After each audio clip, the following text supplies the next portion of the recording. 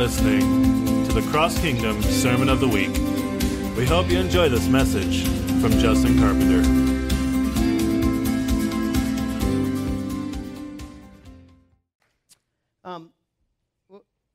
The young lady next to Hunter, what's your name? Lindsay.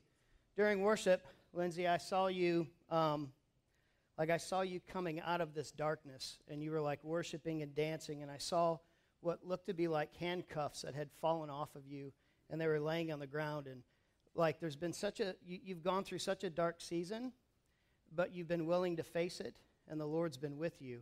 And then I saw all this creativity explode in your life. It was almost like I saw you like in a studio of some sort, like a dance studio or something, and you were just exploding with worship and creativity. And I just want you to know that the Lord sees what you've overcome. He's with you, and He's so proud of you. Bless you.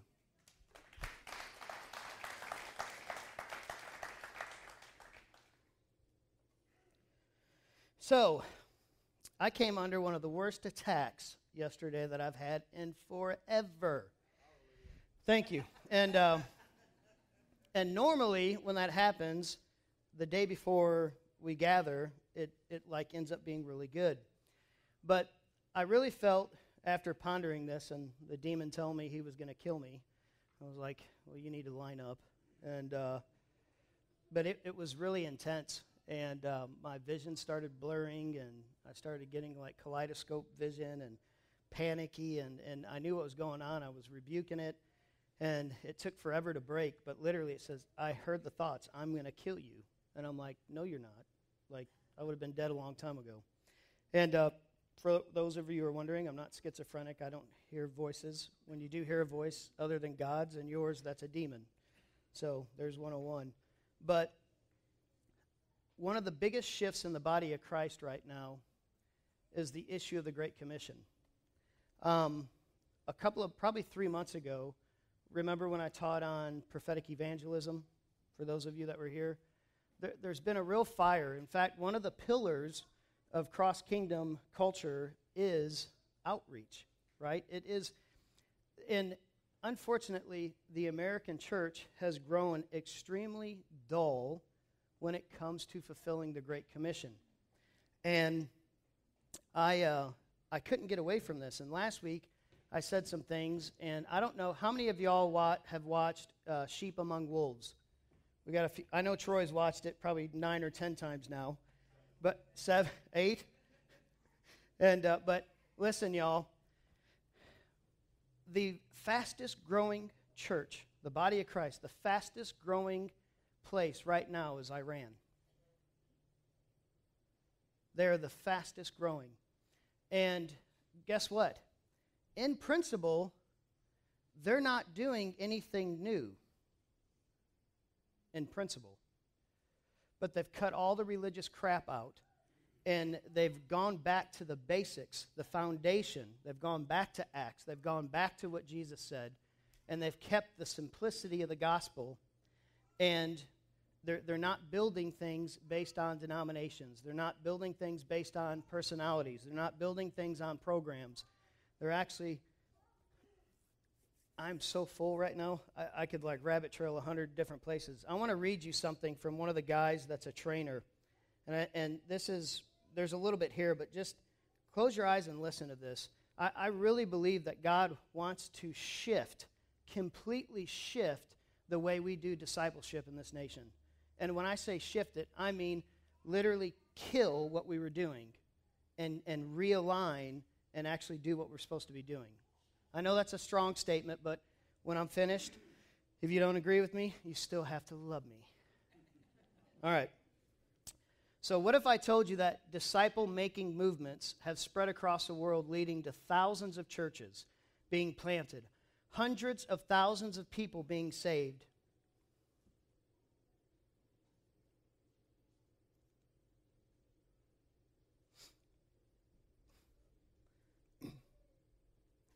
And the transformation of whole Muslim communities and mosques to faith in Christ.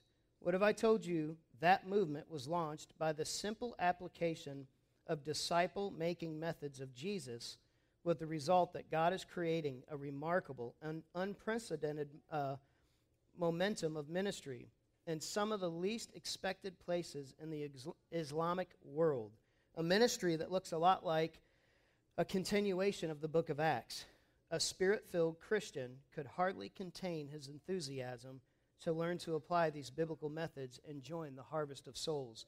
I want to set this up because last Sunday when I spoke, I'd mentioned some things about treating the lost like they were already saved and actually beginning to disciple them until they actually convert. And I said a few other things, I guess, that after watching the documentary made sense. I talked with Rich. Rich has got a buddy who's planted 9 churches in the United States, he's planted 9 churches in the United States. And Rich was telling me this before he had watched this documentary, and we were talking, and he's like, listen, he goes, my buddy said the Western church has it totally wrong, the way that they're discipling. And he goes, we're supposed to be discipling the lost. So what do we do in the Western church? We get people saved, and then we start discipling them. We do the opposite. Jesus didn't do that. Y'all, the disciples weren't saved when they started following Jesus. Do you understand that? Thomas, at the very end, was like, I still don't believe you. He's standing in front of them, for crying out loud. After 3 years of ministry, after multiplying food, walking through people, raising the dead, and Thomas was like, I won't believe unless I put my hand in his side. And we are dealing with a culture of massive unbelief, and that is scared to death of the Holy Spirit, because the Holy Spirit is not tame. The Holy Spirit doesn't care about your agendas. Whew.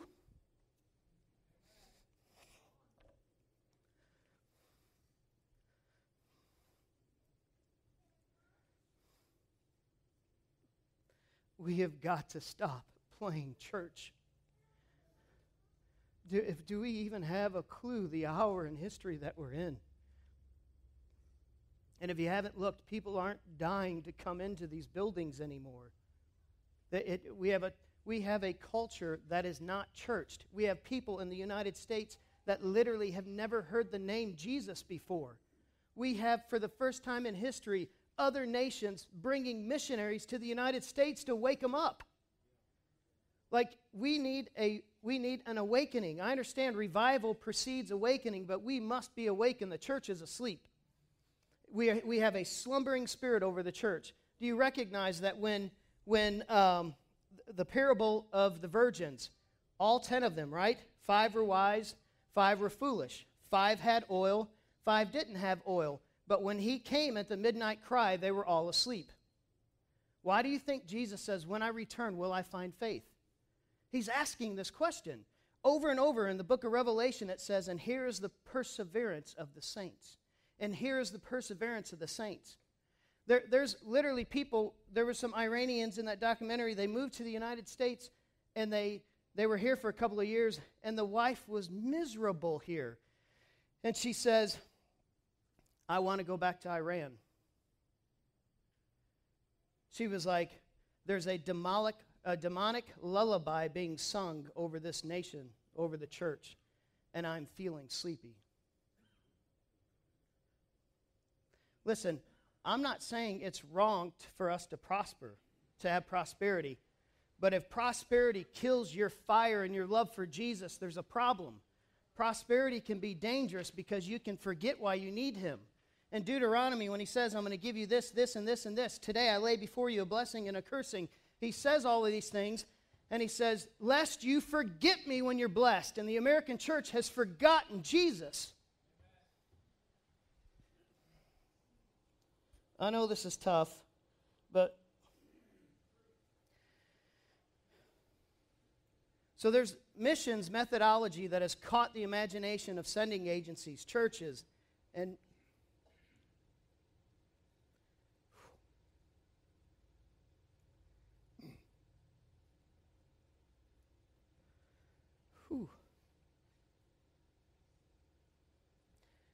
mission candidates throughout the world. The influence of this movement among sending organizations supporting this methodology seems nearly ambiguous. The mission's methodology is called Disciple Making Movement, or DMM. It's believed that DMM is a recapturing of the missiology of Jesus and the apostles. According to DMM proponents, the traditional models of church planting and discipleship are methods built upon denominational doctrines and traditions which are foreign to how Jesus did discipleship. Perhaps the earliest practitioner and trainer of DMM, David Watson, wrote, "God taught me through many failures that I had to focus on making disciples of Christ, not followers of my church or denomination. He's also taught me that I needed to teach these disciples to obey the commands of Jesus, not my church or my denominational doctrines or traditions." This is what led to the breakthrough that resulted in more than 80,000 churches among a people considered unreachable. Like, we live in a nation right now. I can get here on live stream, and I could start saying the most craziest things. And even though the CIA probably is watching, but no one's going to come busting through this door. When I preached in Egypt, the very first session I was preaching, and I had the translator, and I was scared to death because this place is crazy, and it's not here. Like, you actually risk your life there. And a car bomb went off. I thought I was dead. I'm not kidding you. Like, I thought, oh crap, they found me, and I'm going to die at 40 years old. I was like, Jesus, I'm not going to die, am I? And I'm literally having these thoughts, and there's 110 pastors, and the pastors in the front row start laughing at me. They're literally laughing at me. It's okay, keep going. Now that's a different culture, y'all. That's a different culture.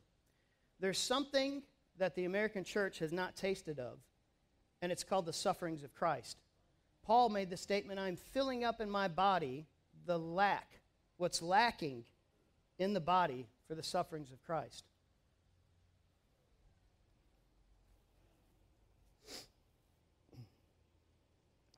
Watson does not seem to believe he's a pioneer of a new methodology, but rather a man whom the Lord led back to the practices of the New Testament. He has reported that his rediscovery of these methods led to millions of people being saved and thousands of churches being planted in what is previously considered the hard soil of Muslim people. Right now, there's a revival taking place in downtown New Orleans in a bar. And it's called the Bourbon Street Revival. The owners of this bar are not saved. They didn't start this bar to evangelize. It's a straight-up bar. People are going in there to get tore up from the feet up. But this worship leader and some people found favor to go in there, and literally the presence of God is falling on this place. And these people are they're having encounters with God, and they're giving their lives to the Lord. And it's literally twice a month they're going there, and they schedule and they play for hours. And this guy has been ridiculed and hammered by the religious because how dare he go do that? I thought it was funny that Kaylin said, who were the greatest evangelists, right? The demoniac, which, by the way, y'all, one of the Gospels actually says there were 2 legions. There were actually 2 guys, not just one, right? Just like there were 2 cults and not just one. One of the Gospels actually shares that. And he ends up being one of the greatest evangelists ever. He says, no, stay here. They're growing the church. In fact, in Charisma magazine last week, the government of Iran is getting scared to death because of this movement of the body of Christ. But guess what? If you love your life, you won't do what they're doing. Right? How do we overcome? By what? The word of our testimony, the blood of the Lamb, and loving not our lives even unto death. In Hebrews, it says that people would literally refuse to be let go so that they would obtain to a better resurrection. And half the time, we can't get past our 401k. We think we've lost the favor of God if we prayed for a parking spot and somebody else took it. I mean, I have prayed for parking spots. I'm just being honest. Listen, I think that this nation is called to be a lighthouse in the last days. And there's absolutely nothing wrong with prosperity. Solomon was the richest man on the earth. But how do we steward the blessing of God and not let it put out the fire of God? Because that's the dilemma in America. If you want to read what prophetic church we fall in from Revelation, we're the church of Laodicea. That was good. So now the 11 disciples went to Galilee, to the mountain to which Jesus had directed them. And when they saw him, they worshipped him. But some doubted, and Jesus came and said to them, "All authority in heaven and on earth has been given to me. Go, therefore, and make disciples of all nations, baptizing them in the name of the Father and the Son and the Holy Spirit, teaching them to observe all that I've commanded you. And behold, I am with you always to the end of the age." Now, we could sit here and argue for days, how far are we at the end of the age? Joel 2, which began in Acts 2, we're literally living in that fulfillment of Acts 2 right now. We're still in the fulfillment. The Holy Spirit is being poured out on all flesh. That means all those lost people that we sit and judge and condemn all the times, God's pouring out His Spirit on them so that His children will get in there and actually be light and be salt, love them, treat them the way Jesus treats us, and all of a sudden, they see this love that's among us, and because we're pulling them in, we're having a relationship with them, we're treating them like they're already believers, we're discipling them, we might even be empowering them before they know Jesus, and it's messy, but it's Jesus. This is the way He discipled. He didn't wait until they said the prayer of confession. Jesus' way of doing evangelism was, hey, you want to follow me? Sell everything you got, let's go. Or, hey, I'll make you fishers of men. Drop your nets, let's go. He didn't sit there for 30 minutes and sing Kumbaya and get an emotional response out of people, which then they come to the front, they say a prayer, they go out, they live like hell, and their trust is in a prayer and it's not in Jesus, and therefore there's never transformation in their life. That is not the gospel. The gospel is it costs you everything, but you gain everything in return.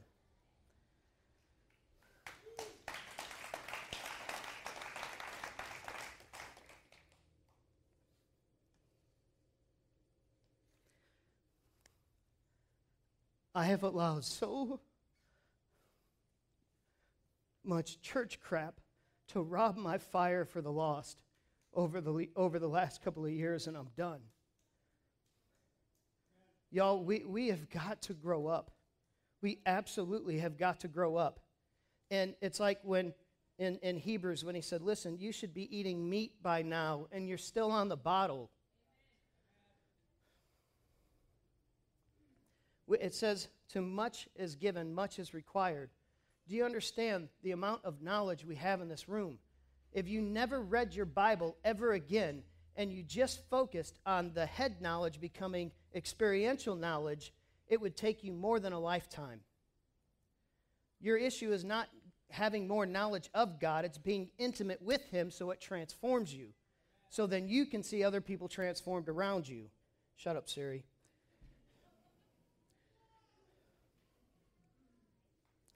Listen, every day, this is literally lifestyle.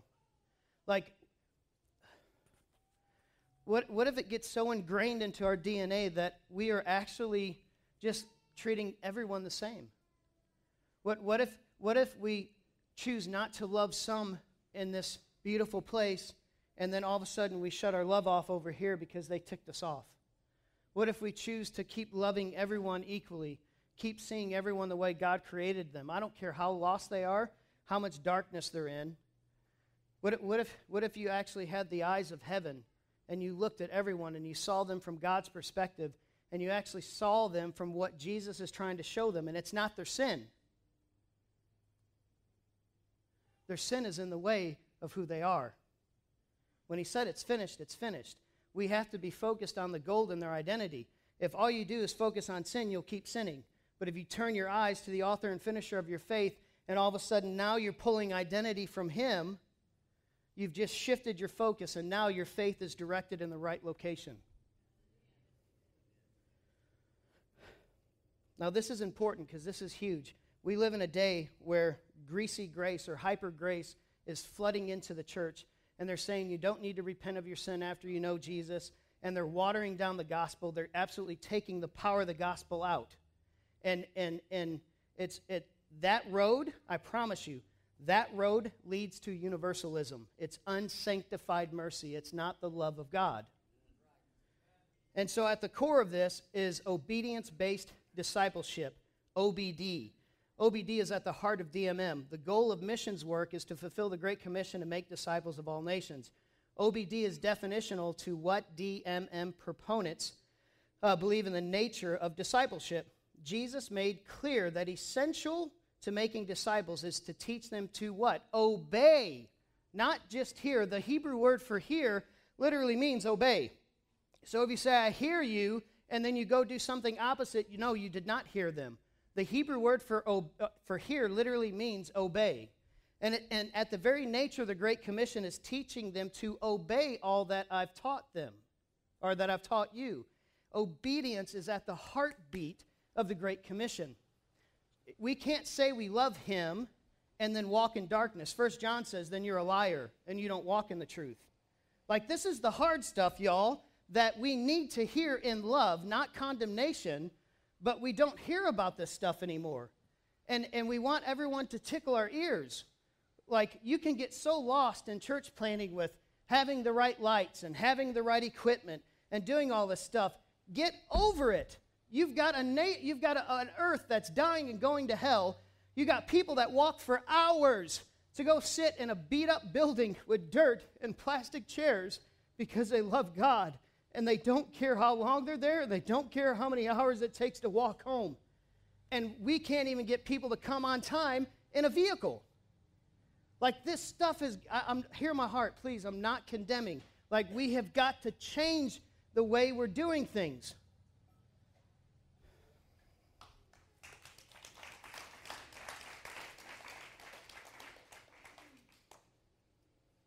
I'm not in the office of an evangelist, but I feel like one today.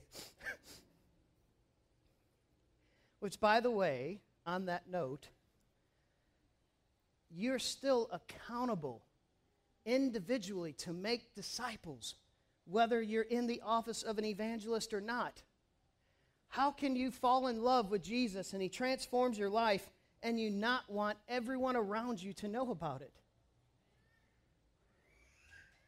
It says, where the manger's empty.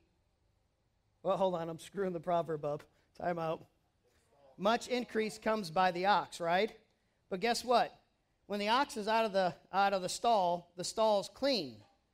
But much increase comes by the ox. What is that proverb saying? Solomon's saying, if you want increase, you got to shovel poo. That's true. All right.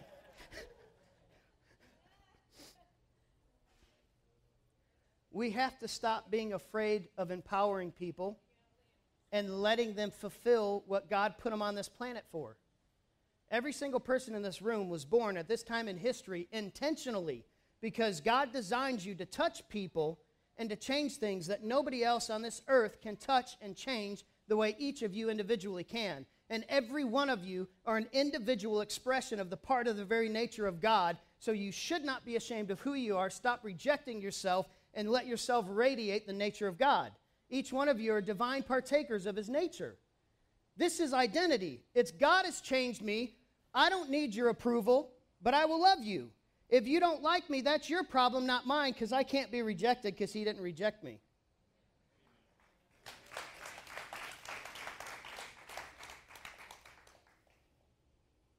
No, it's not because of all the coffee I've had this morning. I do believe there'll be coffee in heaven, though. Hebrews. Yep. I have plenty of those cheesy ones. I will spare you and keep going. No more rabbits. So Jesus made clear, evidently Surrey loves me a lot this morning. Oh, I didn't mean to say your name. Jesus made clear that essential to making disciples is teaching them to obey everything I've commanded you. And DMM, the disciple maker, is given the role of helping the unbelieving disciple obey the commands of Scriptures daily. Did you catch that? Let me say that again. In DMM, the disciple maker is given the role of helping the unbelieving disciple obey the commands of Scripture daily. And he moves towards conversion to faith in Christ. See, evangelism is not a one-time event, it's a process. And the greatest form is friendship evangelism with the lost, treating them like they're saved until they become saved. After he has come to faith in Christ, he is baptized and incorporated into the church body. Truesdale lays this out clearly. Disciple makers are prepared to invest weeks, months, and maybe years developing genuine friendships.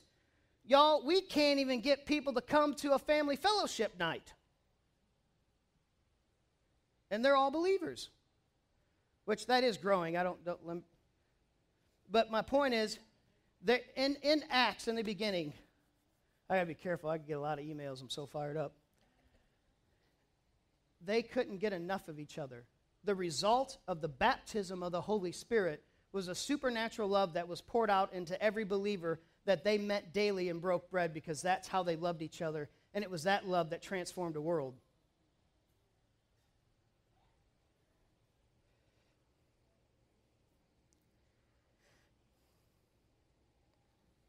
Disciple makers are prepared to invest weeks, months, and maybe years developing genuine friendships, facilitating someone's discovery of and obedience to God's story from creation to Christ, and eventually giving Jesus his life allegiance. In this documentary, there's this girl. She's an atheist. She's a Muslim. They've got all their faces blurred and their voices mumbled and all that. And she had attempted suicide multiple times with pills and everything, was not dead yet. She decides that she's going to commit suicide. She takes a ton of pills, takes a rope, a noose, puts it around her neck, and the last thing she says before she jumps off to kill herself is, "God, if you're real, hold me." And boom, she jumps. And she said about 4 seconds later, all of a sudden, Jesus was in front of her. Do you understand that there are Muslims by the groves coming to know the Lord Jesus right now through visions and dreams and visitations? And he's bypassing so many people because of their programs and their religiosity. He's bypassing them, and he's going, if my people won't love enough to go in there, I'll go in myself. And people are literally being converted with visions and dreams, and Jesus is in front of her. And all of a sudden, he's got her on his shoulders. And when she comes out of this encounter, she's laying on a bed and the noose is on the floor. This is the God you serve. It is. And he's doing these things all over the earth. And just because you personally may not see the miracle signs and wonders to that intensity in your life does not mean it's not real, that it does not exist. When we have taken the American church and said, Holy Spirit's not doing what he was doing then, he stopped, we don't need it, we've taken the power of God out. In John 20, Jesus breathed on the disciples. He said, receive the Holy Spirit. They were sealed with the Holy Spirit in John 20 in that moment. But he says, wait until the Holy Spirit comes upon you for the empowerment of ministry. You see that in Acts 1. Acts 2 comes, tongues of fire, and they changed the world. It wasn't because of what was in and of themselves that they changed the world. It was because they recognized apart from Jesus they could do nothing. John 5, I can do nothing apart from my Father, period. The Son can do nothing of himself, but only what the Father shows him. And so we got to recognize and adopt that we can do nothing without Jesus. And then when we're abiding in him, we're radiating him and radiating the Father. Can you grab me a couple batteries out of there? And we're radiating the Father, and then the world sees our good works and glorifies our Father in heaven. Grab a microphone. Bear with me one sec, y'all.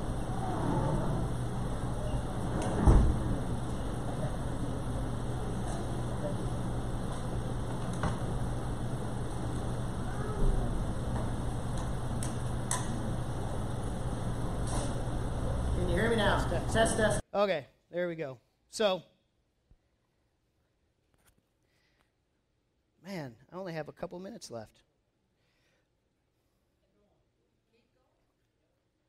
Listen, the church today is preaching to produce conversion, then teaching to increase knowledge, then giving periodic attention, usually in sermons, to encourage converts to obey what they've learned. Jesus' strategy was very different. What Jesus did with the 12 was exactly opposite. He discipled them to conversion. He selected the 12 and spent more than 3 years with them. They went where he went, asking questions, watching what he did, doing it with him, and then doing it by themselves, being coached and mentored to be obedient disciples. Do you recognize Peter, they come back and they want to call fire down from heaven, y'all. Like they're not we would not release them today. We would send them back to Bible college. We would send them through Sozo about 4 more years. And then if we saw any signs of sin, we'll say, oh, you're almost there. You're almost ready to pastor a church. You're almost ready to do this. And Jesus takes these ragamuffin fishermen and he starts discipling them. He empowers them, gives them authority over all demons, all diseases. They want to burn down an entire city and kill everyone. And he goes, you don't know what spirit you're of. Hey, you 70, come here. Boom! And it says nothing about that 70 actually knowing him or not. He empowered them. Oh, this is so in your face to what we've been doing.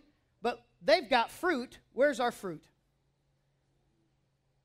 There's so many statistics right now, y'all. Our fruit is dwindling. And they're exploding.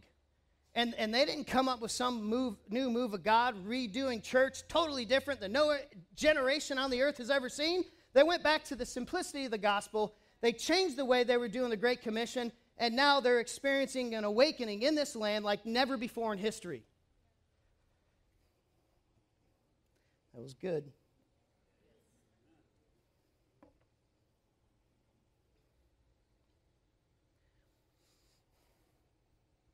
And then one day, he asked them, who do you say that I am? Matthew 16:15.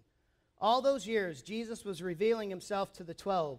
He brought them to the point of not knowing him, to the point where they did discover who he really was and were ready to follow him anywhere, even to death for him. This model of disciple making that Jesus, this is the model he gave us. Listen, as we study the encounters of Jesus had with non-believers, or even his disciples for that matter, you'll be shocked to see how different it is compared to today's evangelism. We're doing God an injustice when we take a tract and give them to somebody that doesn't know the Lord and saying, you're dying and going to hell, read this, and you walk off. Like, have we gotten to the point where we're so impersonal that we don't want relationships with people, that will shout from the corner with a bullhorn and just yell and condemn at everybody and then wonder why no one's getting converted? You're the track. You're the one that's supposed to pour your life out into people. They can read you. You're the Bible they're going to see. Are you with me? Like, look around at the condition of the American church. And we have got to wake up. We have got to get back to how Jesus taught us to do things. We've literally had people stop coming to our church because of how real and raw our community is. And it was too much for them. And so they went back to their places so they could hide.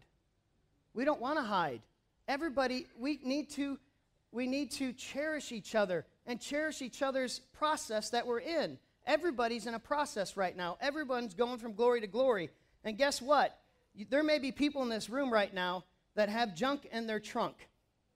But you didn't know them 5 years ago when they had a truckload of junk in their trunk. Now they just got a Honda Accord of stuff. And if you judge them based on the moment they're in, not having a flippin' clue what they came out of, you pass judgment on them. And with the measure you use, it's measured back.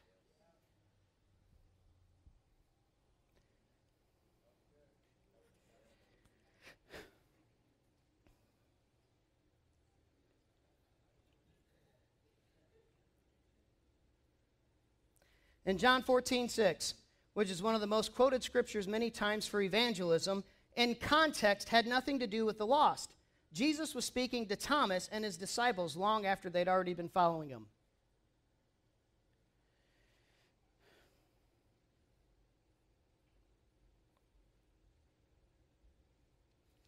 We never see Jesus or his disciples getting people to make a decision and pray a prayer of salvation. Decision-based evangelism has been made popular just in the past century. That's not what he did. So we're judging the quality or the growth of the American church based on prayers that were said by people that you may never see ever again in your life. And then we wonder why people are not being transformed.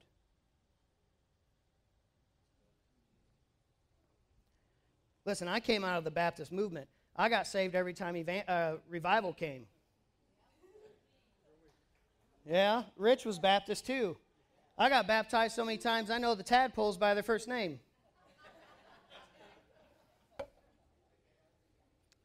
Oh, you'll give me that one? Okay.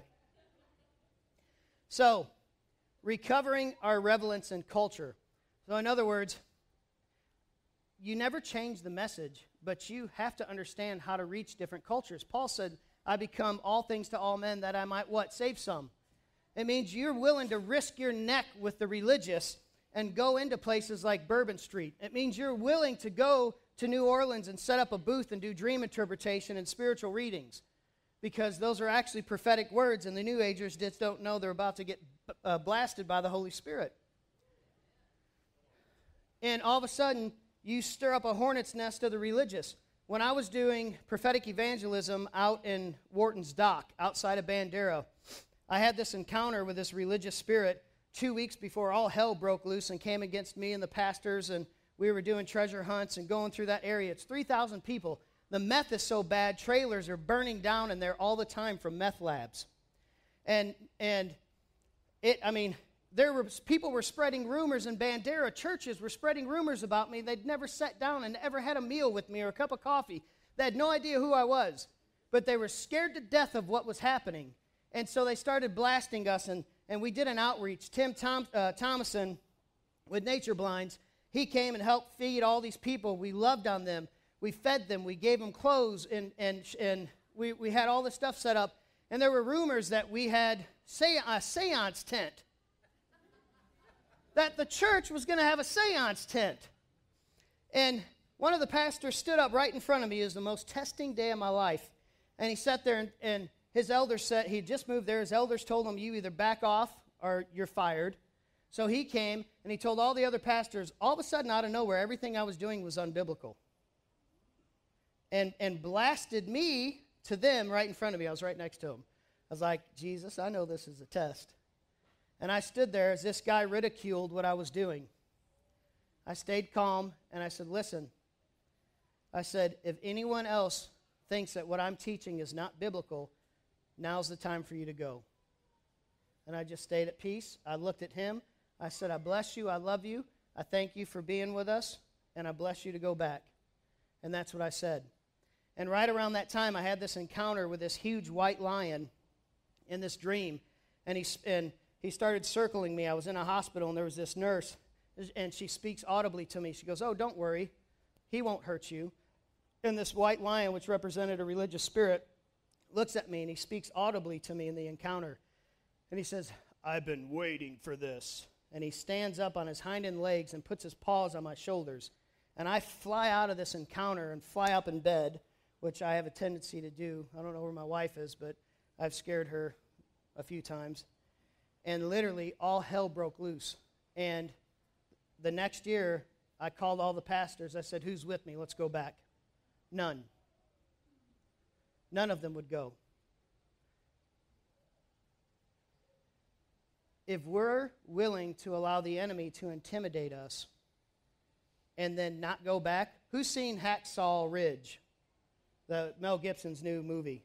We watched that last night, and I'm literally in tears. You ever watch movies where God starts talking to you in the movies? And I'm literally just, I'm like in tears. This dude saves all these people, 75 wounded soldiers he saves. He stays up on this ridge by himself. And he kept saying, one more. Just one more. And what if that was the cry of our heart? Just one more soul, Lord.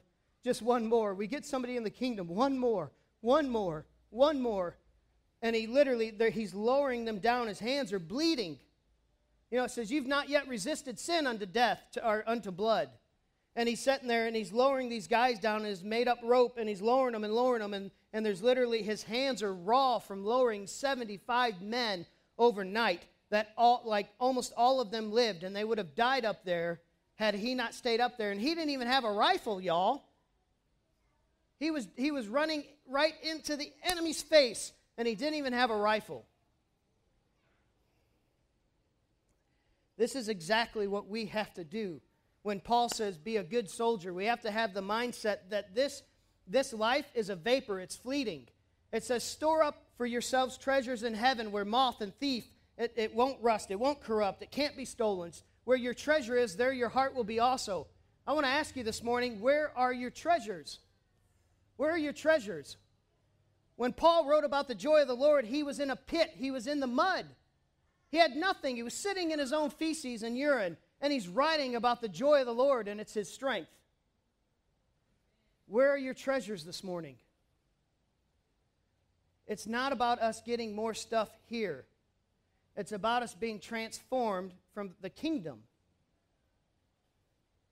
Your legacy is being lived right now, in this very moment. We have one life. Your legacy is being lived now. What kind of legacy do you want to leave for your children? What is your spiritual inheritance that you're going to leave for them? They're not looking for perfection from you, parents. They're just looking for real, authentic, radical love. And when you stumble, you get back up. When you lose your temper, you ask them to forgive you. They're looking for real relationship. Exactly what Jesus had with the disciples. He never condemned them. My goodness, when Adam fell, they hid. They were convinced the Father was going to kill them. They were convinced. And the Father comes in, and what's he do? Genesis 3:15 is the very first prophecy about Jesus showing up. His answer was redemption. He refused to allow sin to steal what he created. Okay. Prayer teams. Prayer team. Thank you for listening. For more messages and other resources, please subscribe to this podcast or go to our website at www.crosskingdom.org.